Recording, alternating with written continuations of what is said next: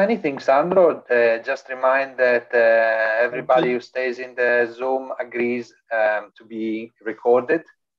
If you don't agree, please leave the Zoom channel and go to the YouTube link.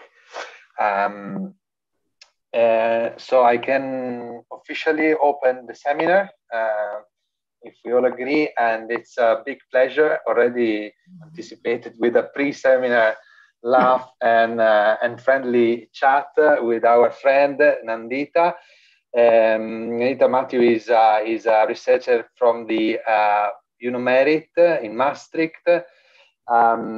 She's a rising star, I may say, of the industrial dynamics and organization field of research. She's interested in the microeconomics of innovation. She works also at the intersection with development. In fact, today I think she will present something about India as well.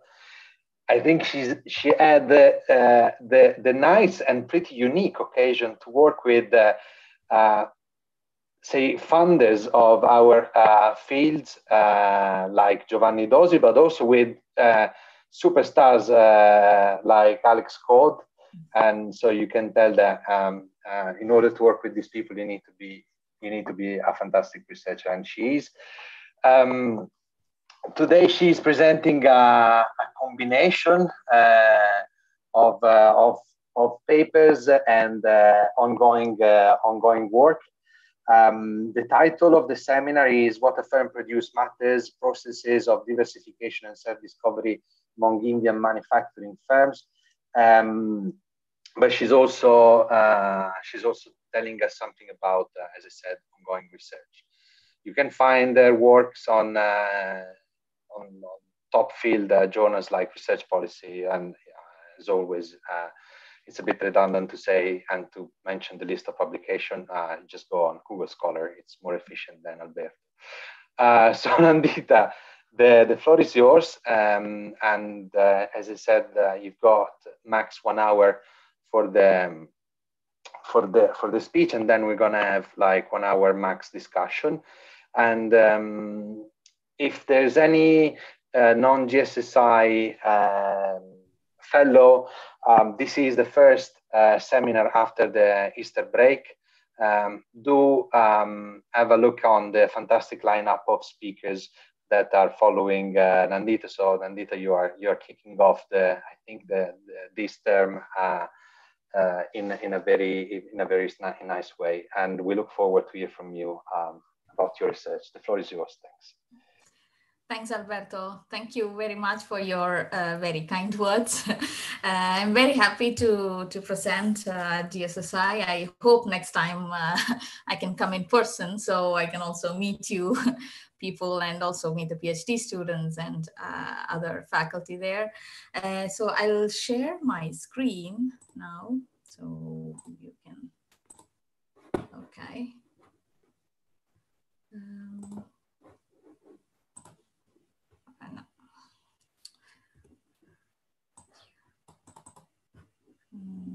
Do you still see my shared screen? No.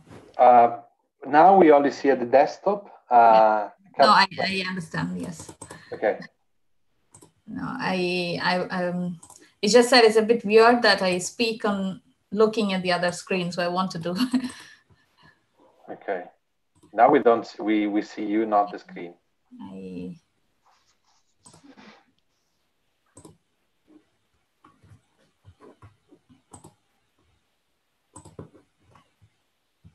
Now you see, right? Yes. Okay. Yes. Okay. So today I will speak about the diversification process of firms, and very much connected to development. As Alberto was saying, I work mostly on industrial organization, but also how the dynamics at the micro level shape the macro performances of countries. Indeed, to begin with, I would cite this paper by Hausman and Roderick, where they talked about economic development as a process of self-discovery, that countries self-discover or find out what they are good at producing. So, but if we think about it, it's not countries, but the real actors behind the production are firms. And that's why in this talk, I will talk about firm level process of diversification. I'll have two parts. The first part is a published work, and the second part is an ongoing work. The first part will deal with firm level process of diversification in the sense that what happens when firms diversify into products that are new to the firm. And then we will move to the second part where we will talk about how this firm level diversification, which are focusing on the events that are contributing to country level diversification, like which are products new to the country. So when I was invited for the talk, I told I will present the combination of these two work, which I believe that goes together. So one is published and you can actually find it online. And as Alberto pointed before, yeah, I worked with Giovanni Dosi, who was my supervisor for the PhD. So this is a joint work with him and Manuela Pugliese, who is working at the European Commission at the Joint Research Center. It's online. So this work, what we do here is to understand the firm level processes of diversification in the sense, what are the incentives for firms to diversify, to bring in new products, is it better for them to diversify to related products or unrelated products? And how does it affect the incentive structure of firms? This is the question that we will ask here. So there were three main motivations behind this work, and it's also related a bit to the second part of the discussion as well. The first one is on the economics of development, then the strategic management and theory of the firm. So the economics of development, starting back from Schumpeter, economic development is about indeed qualitative change. So change, a process of, let's say, structural transformation where there's a change in the composition of the products produced or exported. So it's not about doing more of what you're doing, but it's about change as well. So there is this process of creative destruction where some sectors will be destructed, some sectors will be created, new jobs will be created. At the macro level, there has been a lot of works, especially if you look at the economic complexity literature, they look at the export basket of products, telling about the complexity of the product basket, which try to predict the country growth paths. So in a way, telling where, one could also infer it as this literature could give indications on where a country should invest next, let's say. So in this process of, let's say, self-discovery, countries start entering into new sectors. But indeed, it's firms that, let's say, produce new products. And of course, there have been works before the economic complexity literature that have talked about the process of capability accumulation and how the process of capability accumulation, diversification, and growth is the core of the macrodynamics of development, because when we talk about capability accumulation, it's also important to remember that, especially for developing countries, it's likely that these are the big firms that have already, let's say, patiently accumulated the capabilities that can enter into new sectors or new products. And indeed, in our case, we will discuss in the second part in detail that out of the 128 new products, when I say new products, these are new products to the market, new products to India, between 1990 and 2015, only 9 were introduced by new entrants. The rest were firms that were already producing some or the other products. So they were building their capabilities to enter into a new sector, let's say. The work is of interest indeed also for the strategic management crowd. Why? Because here in this specific work, we are talking about whether diversification improves firm performance. It's also important to understand the incentive structure of firms, because indeed there are social returns, but are there also private returns?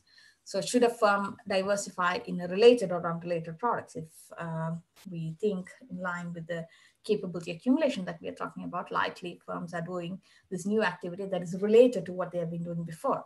So it's also nice from a strategic management perspective to understand if related products, adding related products to the current product basket will lead to, let's say, higher performances. And then again, in a way, we are also testing the theory of the firm. So starting from Penrose and Tees, they talked about the capability-based approach. So the idea is that the firm has intangible capabilities that it possesses, and it has capabilities that can be put to use for a new activity or new production. And so the firms diversify and grow. As Dozy pointed out in 1988, what a firm can hope to do in future is very much constrained by what it has been able to do in the past, which means, again, it goes back to the argument on the capability accumulation, that's especially relevant for developing countries. And a lot of works have focused on how much firms grow instead of looking at the processes behind how firms grow. To add here the difference or the main point that we want to make here. So Penrose, for instance, pointed out that the firm can have some extra resources and it want to put it to use, and so it start making some products. So the firm has this set of capabilities which goes to different products. But of course, what Tees later pointed out was that this extra resources cannot be physical resources, because if it were physical resources, one could trade in the market. These capabilities or these resources are intangible capabilities that are very product specific. So the firm has a set of, let's say, intangible capabilities, which helps it to make specific products. And later in the paper, we will show that these capabilities are indeed very much product specific. So we'll come back to this picture later when we discuss about the capability structure. On the first part, we will try to understand what is the relationship between the scope of the firm and its performances. Thus, firms have incentive, let's say, to diversify, to go into a new production line. So we can measure firm performance. I mean, we do it with in two different ways. We look at both firm growth, sales growth, and profitability. So in line with the theory, one could try to guess what would be, let's say, the predictions. What about scope and performance? Indeed, it could be that the diversification grants more sources of growth because you are diversifying in a new market. There is no reason to think that you're taking away anything from any other market. So likely you will grow more. But however, in line with the theory, we could also think that this kind of happens in when there is a low growth potential. So it's a tricky econometric problem to deal with. In terms of profitability, one could assume that, look, they are moving away from their key capabilities because always the product that you're producing is always more related to itself. So whatever you're doing is slightly less related. So maybe there could be lower profitability, but on the other side, maybe there are economies of scope. So maybe there could be higher profitability. So this is with respect to the scope. What about with the coherence? What if there's a coherent diversification? There is no reason to think, there is no, let's say, no prediction between coherence and the firm growth, but profitability, indeed, one can expect that there are higher economies of scope for a coherent product basket. So like, let's say, high profitability. So both these studies that I will present here, we use the Indian, it's based on the Indian manufacturing database that we have. So this is the database called as the Provis. It is provided by the Center for Monitoring Indian Economy. This is the only database at the firm level that is panel. So you can track firms in time. And this is also the largest database that is available. The companies covered account for 70% of total industrial output, 75% of corporate taxes, and 95% of excise taxes collected by the government of India. And then we also have product level information that is available for 90% of manufacturing firm, which account for more than 90% of total manufacturing and export. So just to give you an idea how this looks like. So this is the NIC is the National Industry Classification. The PIC is the product classification. It's a local product classification, which is very similar to the harmonized system at 6, and there is also an 8-digit. So this is just an example for how this would look like the basic metals. And for each of the product, we have detailed information on quantity, price, and the total sales. If you look at just the summary statistics and looking at how are single versus multi-product firms, you obviously immediately see that they are very different. The single product firms are smaller. Also the growth is higher for multi-product firms. They do more R&D. Given these differences, we start by looking at the performances and the firm scope. So we have a set of control variables, and then we start by looking at OLS and a fixed effects to understand what is the effect of the dummy of being a single or a multi-product firm have on performances, both at firm growth and profits. I don't discuss the control variables, but if you look at the red row at the bottom, you see that the single or the multi-product status of the firm, the results are quite confounding. So the OLS and fixed effects gives opposite results. And one also have to think this in line with what we saw before, that the single and the multi-product firms appear different just with the summary statistics.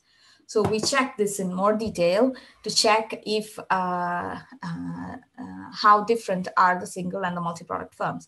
So we run a linear probability model and also a probability model, and what we see is that indeed they are quite different, and the variables that where they are different are also the same variables that are kind of significant here. This means that there is a classic selection problem, that these two firms are very different. And in such a case, we need to, let's say, control for this selection aspect. So the one standard way to do this is by looking at the Heckman's treatment effect. So you have a set of equations. The first one first one is the dummy that takes value 1 if the firm is a multi-product firm, and 0 if it's a single product, and you look at probit or linear probability model, and after controlling for the selection, you look at the performances. But however, the effect of being single or multi-product status on firm growth is the coefficient that you get is for a random firm. So in the sense, this includes both the effect of both single and multi-product firms. So for instance, already a Heckman's treatment effect gives better results in the sense that you see that there is 14% increase in growth just after controlling for the selection. But however, what we want, or what we would guess by looking at the fact that already these two set of firms are different, is that maybe these also the effect of being single or multi-product firms, or effect of diversification, could be different for the firms that actually diversified and for the ones that did not. So we want to separate this coefficient to understand we split the coefficient to 2. Basically, you will have the treatment effect of the treated and the treatment effect of the untreated. In this way, we can actually, after controlling for the selection, we have 2 coefficients, which will say what would have been the effect of the multi-product firms, what would have happened if they stayed single. And this is what we see with the second column. What we see is that the multi-product firms would have lost around 22% of growth if they stayed single, and the single product firms would not have got anything. It is 0.051 if they move to, if they diversified. And the similar results for profitability, that the multi-product firms, they would have lost around 17% growth if they stayed single, and the single product firms, actually they would have lost around 14% growth if they moved to a if they diversify to a multi-product, which is huge. So this, in a way, once we properly account for the selection issue, we indeed find that diversification is positive, or is positive related to firm performances, both for firm growth and for profits. And these are also the results are in line with what we would expect with the capability-based theory.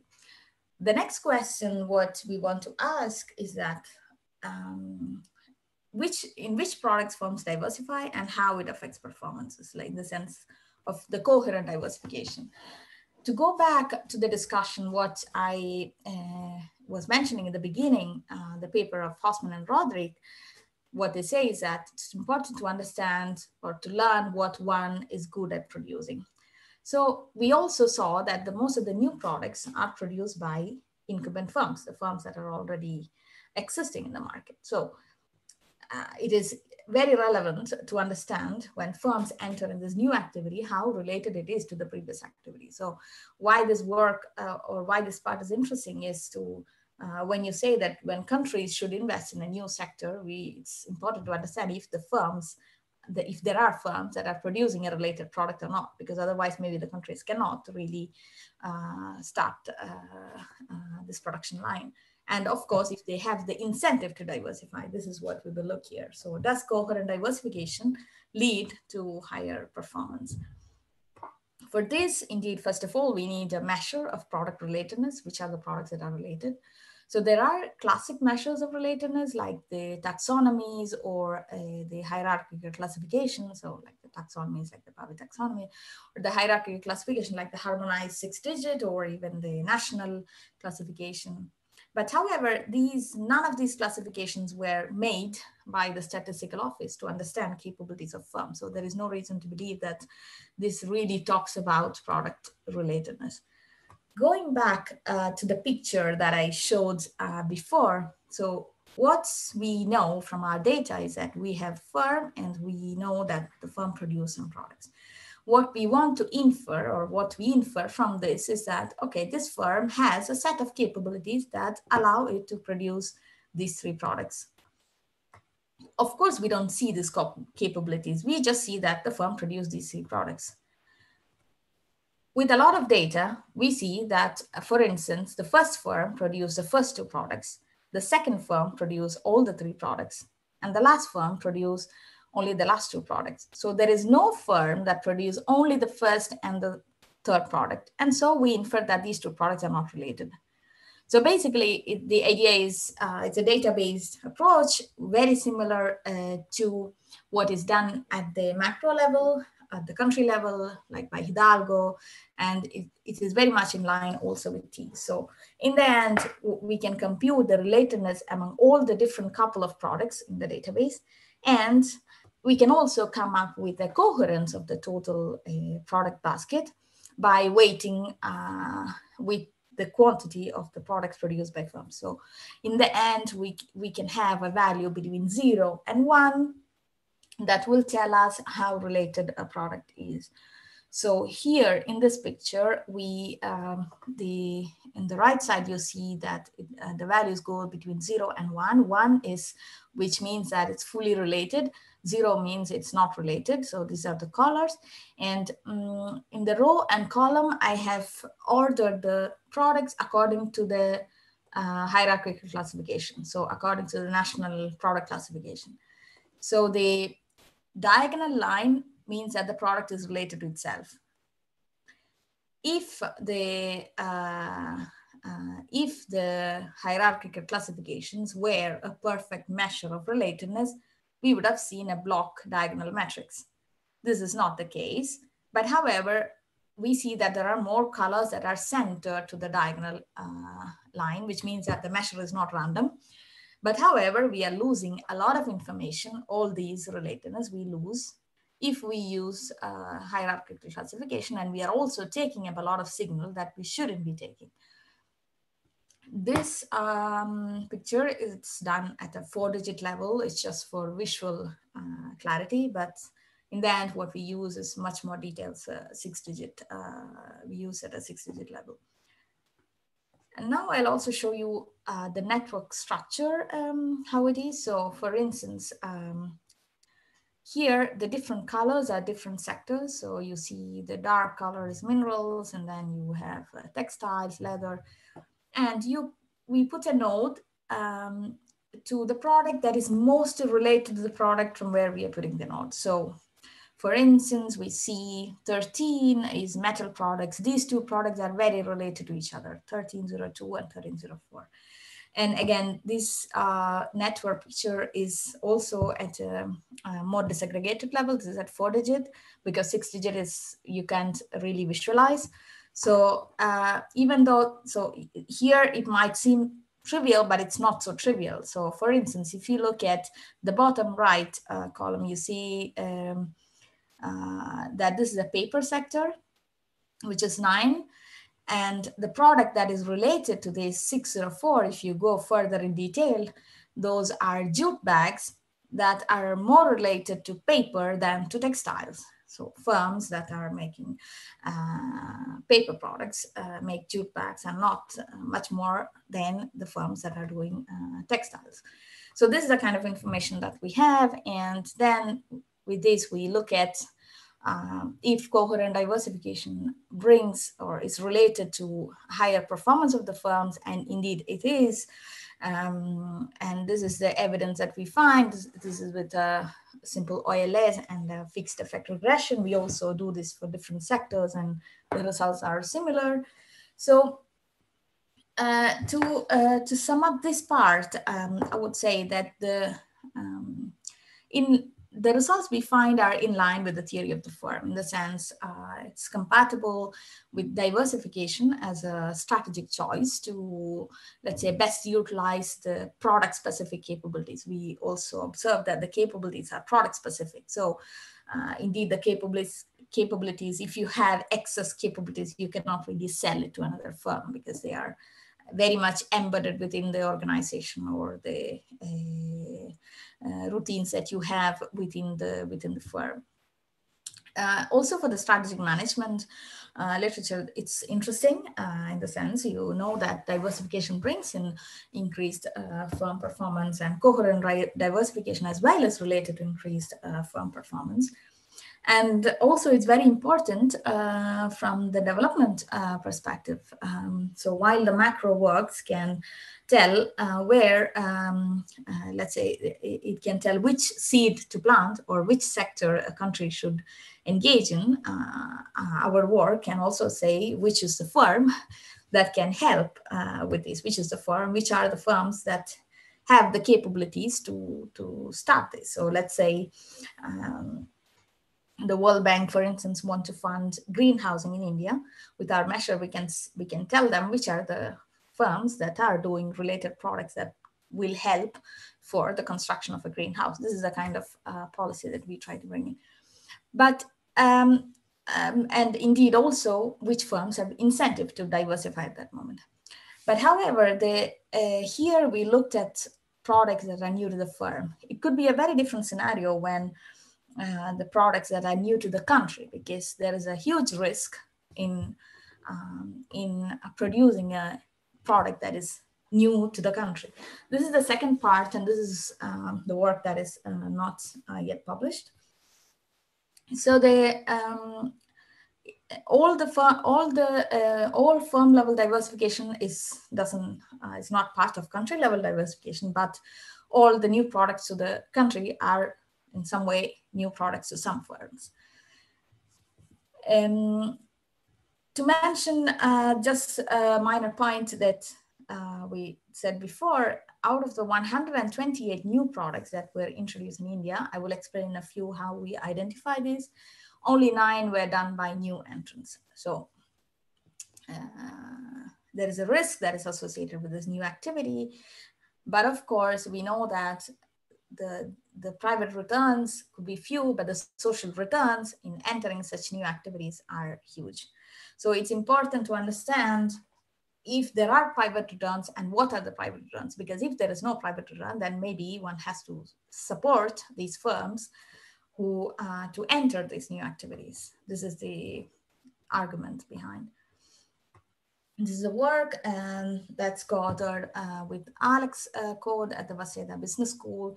It talks about early birds and early worms, that's the title, first movers and followers in the introduction of new to market products. So we look at the first mover advantage. Does first movers or innovators have an advantage over the imitators? This is a very relevant question to the policy also that we just discussed. To give a short idea on how much different are the works in the sense if a first mover has an advantage. These are two papers that have been published in Harvard Business Review in 2014, the same year. One paper said that the first mover has an advantage, while the other paper said that the second mover has an advantage. So it's both were published in a matter of, I don't know, few months, a gap of few months. So the first paper means being early beats being better. It's by Grieve and Sidel. So they compare the sales history of two aircraft, so two wide-body jets. One is the McDonnell DC-10, which was the first mover, and the Lockheed L-1011, which was a follower.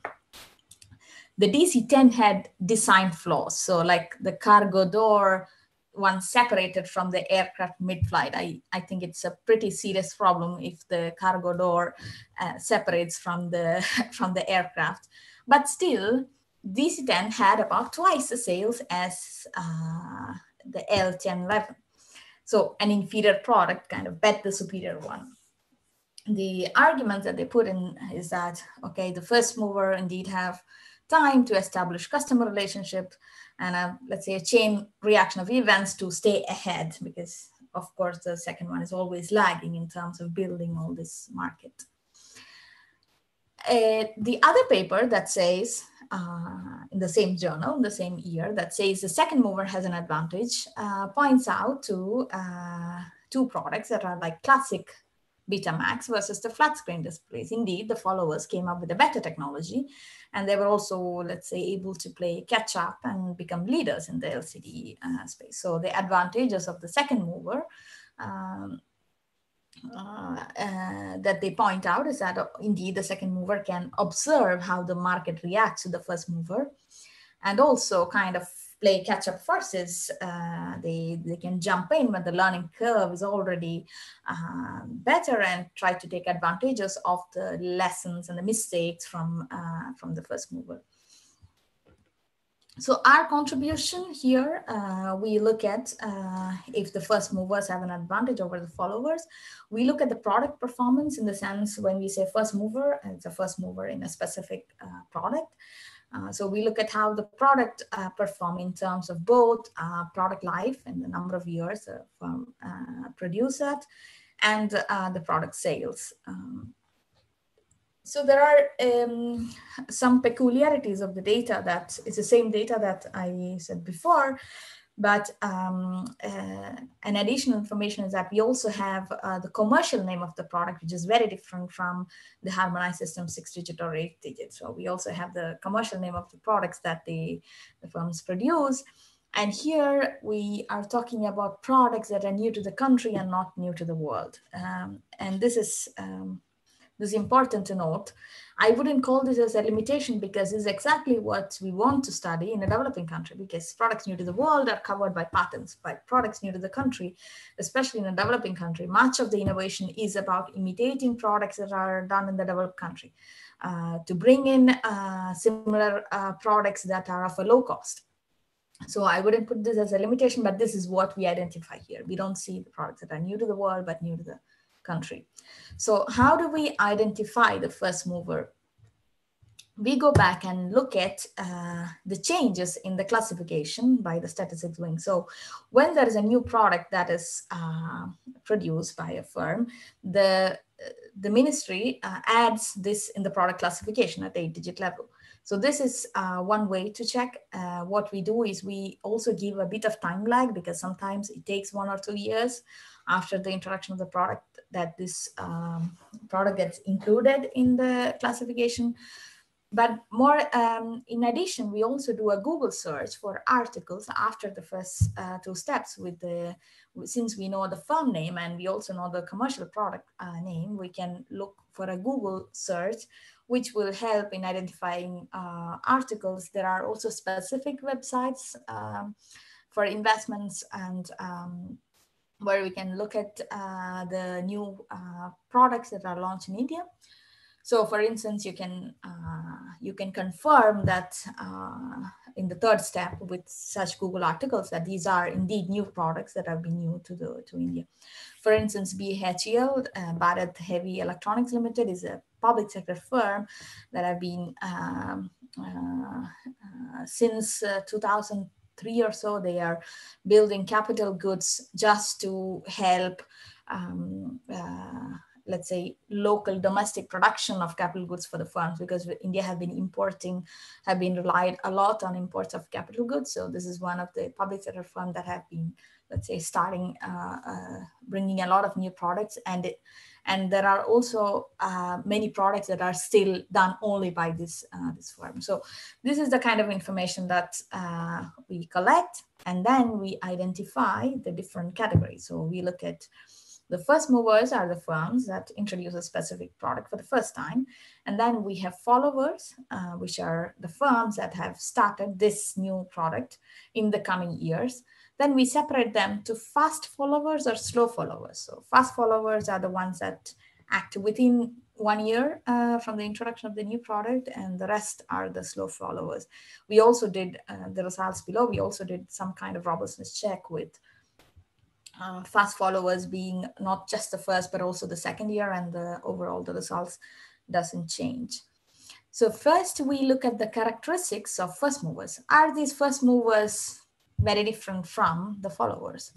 So what we see is that there is a significant difference between first movers and slow followers. The first movers spend more on R&D, they do more marketing, they are more diversified.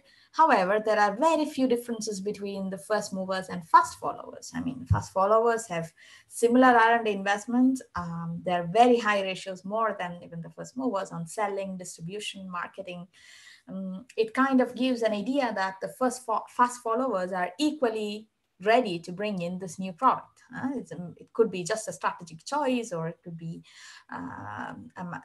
even random, but they are ready and they are prepared to start. And it's evidently that if they came in the next year, they were indeed ready to bring in this new product.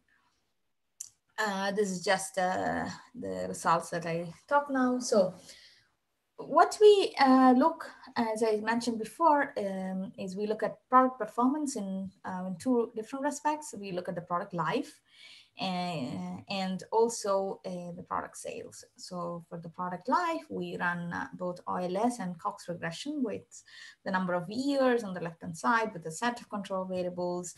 We have the product specific, sector specific, time specific dummy, and then we have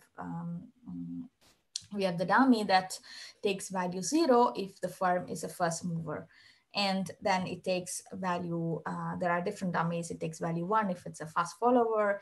In another dummy, it takes value 1 if it's a slow follower. What we see is that the first movers have longer product lives than slow followers. So they have an advantage over slow followers. But fast followers have slightly higher expected product longevity than first movers. The products that stay for longer are the ones with higher sales as expected from firms that are smaller and older. So this is the table. So the ones in red are the results that I just discussed. it's interesting to see that the first movers does not have any advantage over fast followers, which is the first column. If at all, if there is anything, it's the opposite. However, the fast followers do have some advantage over slow followers, which is the last column. And then we look at the product sales. Before getting to the regression, we look at, let's say, some distributional plots to see how it looks. This is the year of entry. So it's not a calendar year, but it's the year of entry of first movers, fast followers, or slow followers in a specific product. So you see that the right distribution is the fast followers, and it is shifted to the right. The red distribution is also the fast followers, which is shifted to the right, which means that they have a higher product sales than the first movers. And this plot, we show the log average product sales. This is again on the x-axis, we have the different year of introduction, which is not basically calendar year, but the first year, second year, third year. And also here you see that the fast followers are much better off than the first movers. This is again, let's say, reinstated also in our regression analysis. We find that the fast followers have higher, we check both sales and also sales growth.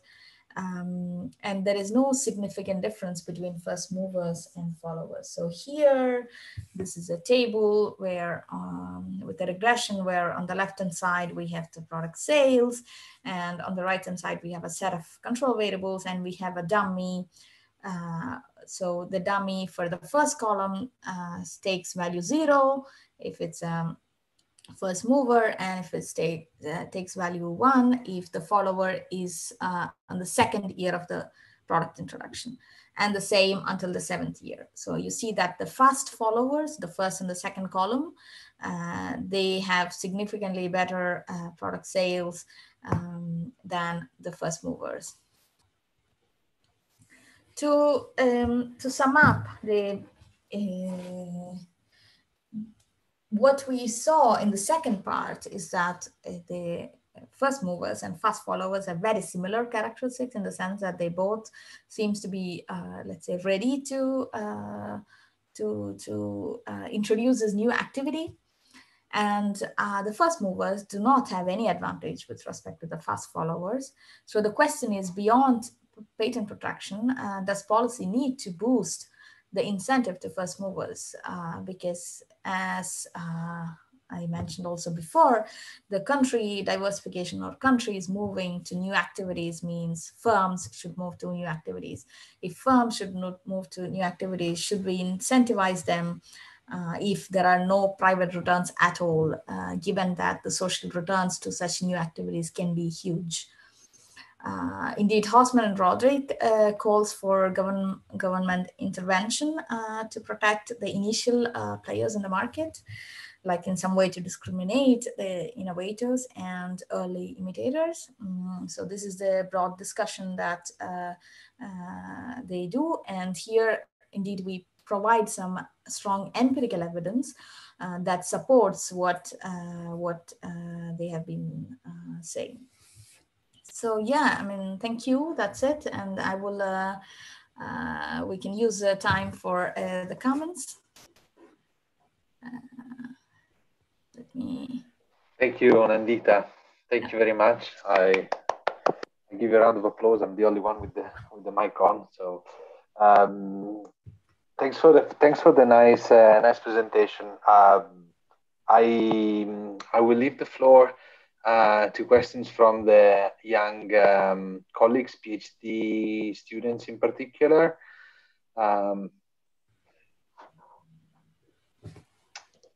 Any question, comments from PhD students? You've got the priority. Can I go on, Alberto? Yes, Francesco, go ahead. Yeah. Okay, thanks. So thank you, Nanditha, for this interesting contribution. I have some comments, mainly referring part 1, when you have showed a sort of network that explains relatedness of product.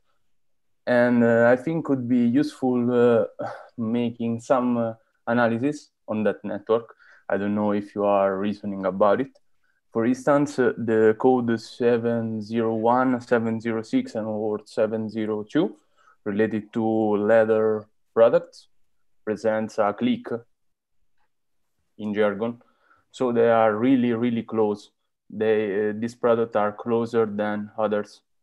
And the entire network present a lot of components, not really connected between them, but could be useful to use a measure of centrality. For instance, between a centrality could be useful for detecting characteristics of the product which mediate. I think, I don't know if you are reasoning about it, because it's reasonable to think that even in the second part, for what concern first mover, imitator, and so on and so forth, it's reasonable to think that positioning may affect results in terms of innovation. Mm-hmm. Thanks. Yeah, shall I answer now or? Yeah, you can, as you wish, but I think you can go with the reply if you want. Thanks, Francesco. It's a very good comment. Indeed, actually, I'm not. I didn't get further down that line on looking at the different network, and it will be interesting, I think. Just to give you just a quick comment on how I would relate this to the second part, it's not very easy to look at the relatedness simply because we do a data-driven approach in the first part. So we look at which are the firms that are already producing. So based on the Indian data.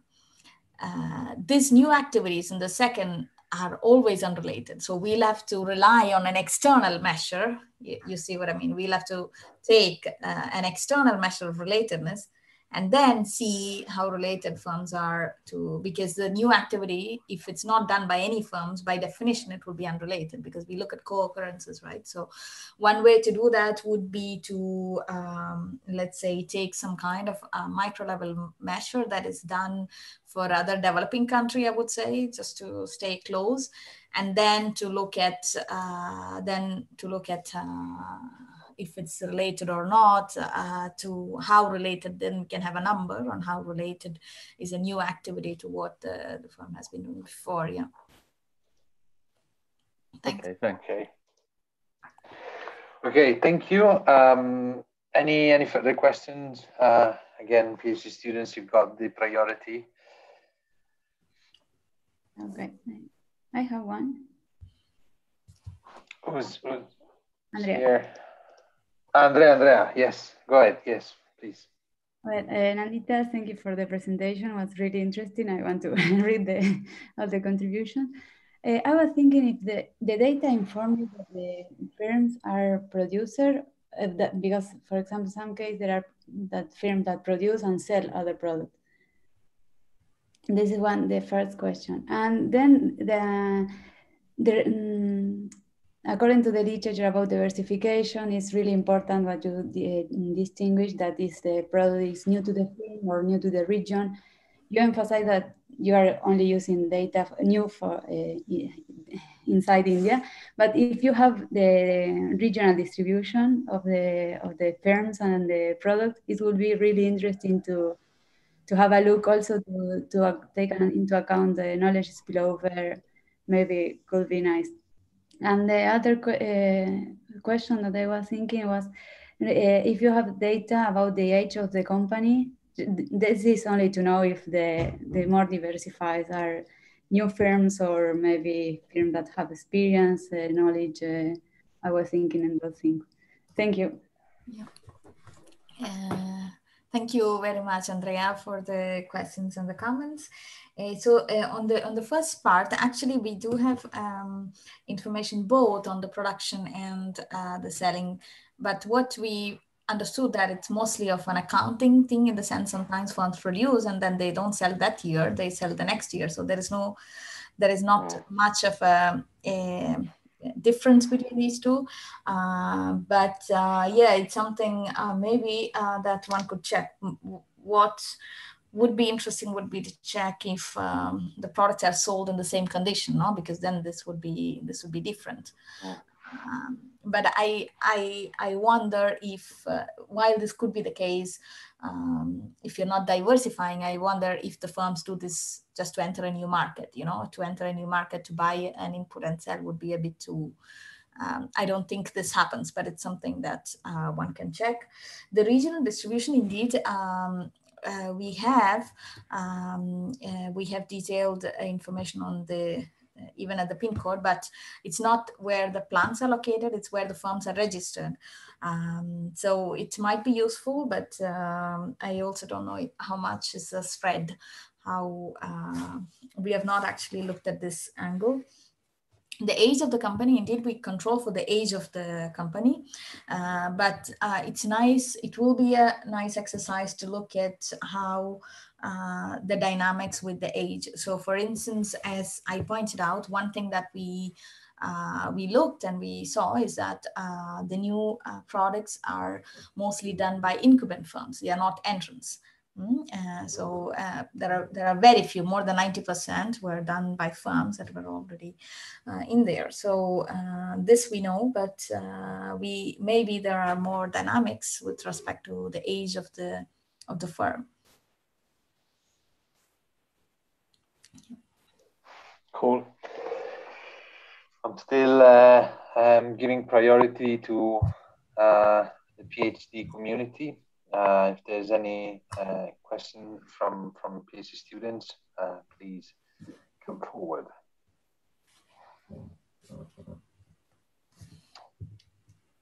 Yes, I've got Adriana maybe, but just bear with me a second. I just want to give the last chance to PhD students. PhD students 1, PhD students 2, PhD student 3. Okay, Adriana, go ahead. Hi, Nanditha. Hi. Thank you so much for the presentation. I really enjoy it. And I like a lot when we have empirical studies on countries where there is not so many enriched literature on it. And then India is a big potency now, so it was very joyful. I was asking, I never use Hidalgo related product. I use related variety, classical, frank. There is a paper of Hartog which I kind of apply in Italy too, where they show that, for example, for Finland, this relatedness is stronger in high-tech manufacturing, for example. So firms that are high, which means that more knowledge spill over, or more product, perhaps more product relations among firms can be strong if their knowledge base is higher. For example, I don't know on related product if you can see exactly this. In the case of Italy, we found that it's not high tech, but it's more. We use Pavi taxonomy, so we saw that it's more a relationship between those ones that are manufacturers, so those ones that produce a lot of manufacturings, and the other ones that are not high tech, but are like medium. So there is a correlation among these two types of industries. I'm going to give you an example. For example, the manufacturing of Fiats. Okay, so they buy the big industry machine, which means they need like medium level of innovation, but they work together. They are correlated because the big industry call the other one and say, okay, I need this. So they generate this technology for them. So there is a relatedness among two levels of technology. I don't know if this is possible. I think it could be possible. You could apply maybe a taxonomy, basic OECD, and see if this relatedness is strong in those industry that are strong in technologies. I don't know. Yeah, thanks. So you talked about technologies. So here, actually, we look at products. Something similar can be done also, like by looking at technologies and patterns, just to let me share my screen. Do you have the Natch code? Yeah, for okay. sure. Okay, that one. You could use that one to allocate the industries. Yeah, so one of the points that we were mentioning was that maybe the industry classification might not be so disaggregated enough to understand the capability structure that we want to say, because what we are saying is it's very product specific. To answer to your previous one of the comment on the different private sectors, we tried as well, and it's interesting because maybe this would be different for a country like Italy. What we see is that mostly it's a scale intensive sector, like for India, that the coherence is very much related, and the science-based, it's not so much. I mean, it is significant, but not so much. So it's kind of different from what you were saying in the Italian case. So yes, in the Italian case was different, yes. So, you already find that there are more high-tech industries that are related among them. No, what we see here is that for scale intensive sectors, the relationship between the coherence and the firm performance is stronger. This is what we see. But now it's to look at indeed here actually we don't look at relatedness between different sectors per se, because we have all the products in all the sectors. So we feed in all that information inside, and then we see. So it is possible that there's a product that is in high tech, so it's related to something in textiles. We don't know. We give this possibility. So we don't make a predefined classification based on the sectors. Yeah. Okay. You see what I mean? So we totally leave it to the data. So it's a data-driven measure where we feed in all the products that we have, and we look at it's possible that firms that are using chemicals are also in textiles. It happens. It's also possible that firms that are in the chemical sector and in the food sector. So yeah. Okay. Thank you. Thank you. Any further question from the faculty? Now it's your turn. See if there's anybody. Okay, I can go with some questions, Nanditha. In the meantime, thanks for first of all, thanks for the contribution, which I think that it's interesting for us. You know that the GSSI there is a strong taste for regional investigations, and I think that although you don't really touch upon anything which is strongly geographically related, the implication for these kind of studies are quite big from your approach and methodologies. And I'm also a little bit now intrigued by your data. You said that you've got the commercial name of the product, which is very nice and a very nice source of information. So I'll definitely have a look. By the way, you published the paper on the day of my birthday, so I'm sure it's a super good one. I saw the date on the research policy page. I think that my question pretty much relates to what Andrea was saying about the regional distribution. I want to enlarge it and extend it a little bit, and I'm going to speak about space. So I think that space, either global space or local space, moderate the process that you are investigating quite a lot, and especially it moderates the nature of the first followers, which, by the way, I think it's a nice addition to the literature. Because you say at the end of the day, there's not much of a difference if you are a first mover or a first follower. There's not such a big and huge difference, and but because basically the first followers were people that were just as ready as the first movers, but they just maybe on the day of the launch they just woke up 5 minutes later, and but at the end of the day from a market technological point of view, they were as ready as. Nevertheless, to me, one thing is being a fast follower.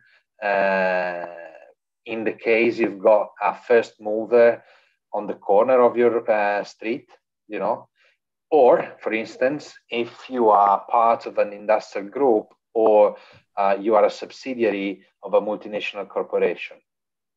So on the one hand, we were talking yesterday about the local buzz and the global pipelines with some colleagues, and I think that, for instance, in this particular case, they could both matter.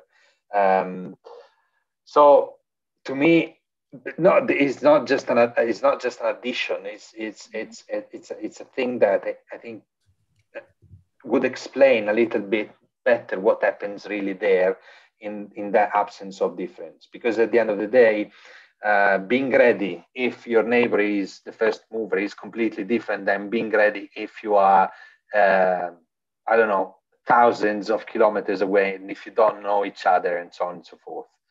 The guy that was thousands of kilometers away and was as ready as the first mover is basically a first mover herself or himself. Whereas the guy who was just close to the first mover is a good imitator or a good friend potentially, you know. Same thing for the multinational corporation. How do they enter your analysis? I think this could be relevant.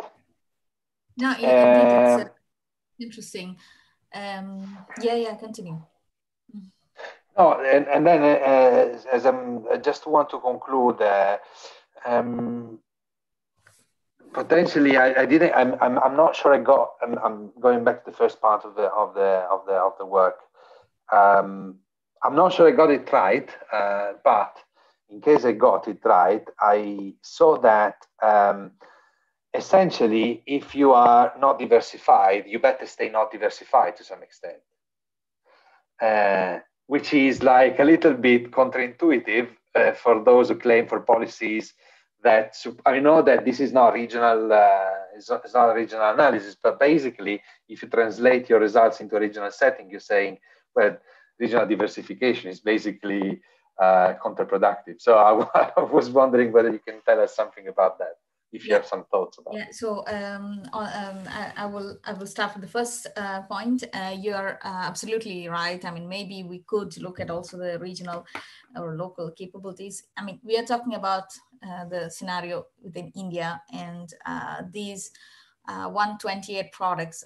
We don't know how much we will have if we start to split it in different regions. I think it is interesting also in line with other papers that have talked about like poaching of employees from the pioneers and how the fast followers could come up. So in this line, indeed, it could be interesting. It's something that we will take a look at. And on the second point, on the diversification on policies, and I think it is pretty relevant. I don't know if it is exactly counterintuitive. So the idea is that the firms has to follow different pathways, right? So the firms have, even in line with, let's say, the Cirera-Maloney innovation paradox, capability escalator kind of literature, firms are in different ladders. So maybe firms don't have the capabilities to benefit from diversification at a point. So yes, the policy should not ask all firms to diversify. This is the point. In the same way, policies should not ask all firms to start doing an R&D because maybe they don't have the capabilities that are in place to start doing R&D. This is I think the policy should need to build the missing complementary assets or the building blocks around, so that firms can slowly move from one step to the other. So in a way, the results that we find says that firms are not totally stupid in the sense they know what they're doing, but of course it's a very minimum level of rationality we are talking about. We are not saying that they are fully rational or anything, but still in the sense they are trying to able to identify themselves and say that, okay, look, maybe we can start entering the production of this because now that we are producing trucks, maybe we can start making cars. So and I don't think So yeah, the policy should be carefully, let's say, formulated in line with what we say. Yeah. Thank you, Nanditha. Let's see whether there is any question from the floor. Can I, Alberto? I can raise my hand. I don't know for which reason, but can I? I didn't see you, Sandro, but go ahead, please. No, you didn't see me because I couldn't. I don't know why. I've tried to raise my hand, but I couldn't. You know that my Zoom is really making trouble, but I'm sorry for that. Can I? Yeah. Right. So Nanditha, thank you very much for your talk. This is really, really interesting. As Alberto said, we have a sort of regional flavor here, but I think that knowing something about how firms move and make them strategies in the territory is also helpful. I have two questions, which to be sure might be due to my insufficient level of attention. If so, please apologize me. The first question is related about the first paper. I'm wondering whether you already accounted in your story the possibility that diversification and therefore relatedness has got a sort of nonlinear impact on the variables that you consider. I'm wondering whether there could be actually a threshold under which diversifying could be helpful, after which instead entails that firms go too ahead from their competencies and then it becomes counterproductive, so to say. This is question number one. And the second question is instead related to paper number two, where, as far as understood, the categories of firms that you have built up basically consider products that appears for the first time in India and have already been introduced somewhere else, correct? Yeah. I was wondering whether it could be possible to further enrich the picture by considering products that entered for the very first time in the world through India. Yeah, and they are very few. That would be first mover, so to say. Yeah. So to first go to the first question on the diversification and related and check the non-linear impact. Actually, there are a lot of papers, especially like the classic SMJ papers that talk about the different shapes of, so we did check and we didn't find much for non-linear impact, and we did control for the non-linearities by in the regressions. So this is what we did for the second one. Yeah, it's I think it is interesting to look at also the products that are new to the world, but the products that are new to the world are kind of protected by patents. This is one thing. And the other thing is that the products that are new to the world, there are very few that have been done in India. So already the patents itself are very, very few. And we exactly want to deal with the other side, in the sense much of the innovation in developing countries, it's about imitating products. And so also from the policy perspective, this was the interesting part, no? Because one, the products that are new to the world are protected but this are not. So that's why I think there should be some kind of incentive structure. So this is the one that we wanted to concentrate on. But overall, also talking about both products and process patents itself is few, and what actually makes the market is fewer. Yeah, I suspected that the reply would have been this one, but I wanted just to have a confirmation of that. So it's just a question of very few cases of that, right? Yeah, there are very few, yeah. Yeah, okay. Thank you. Okay, thanks, Sandro, for the question. Is there any other question pending from the audience?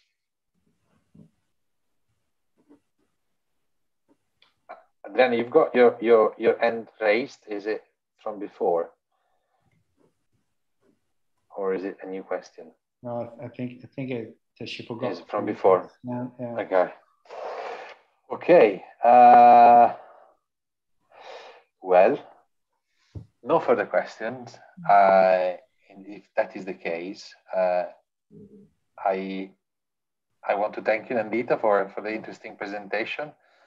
And we hope to see you soon. Come and see us soon when the restrictions are left, and we will do the same. And so thanks everybody for joining the seminar. Thanks, Nanditha, again. No, thanks to all of you for the wonderful comments, and thanks Sandro, thanks Alberto. You're more than welcome. We'll really look forward to having here in L'Aquila. I mean, it's not that far away from Rome. I mean, I know. I go there often. yeah. So that would be a reason more for coming. Yeah. Some pecorino is waiting. Yeah. Definitely. Okay. Next time, okay. I will let you know. Yeah. And a big hug to your family over in Seville, okay? Yes, thanks. Thanks again, Alberto and Sandro. It was really great, and thanks for the wonderful comments, and I hope to include them. Next time in person, let's hope. Fingers crossed. Okay. Right. Okay. Thanks everybody. Thank you. Bye-bye. Ciao. Thank you. Ciao. Bye-bye. Bye. Grazie Alessandro. Grazie a te, Alberto. Ciao. Ciao. Ciao.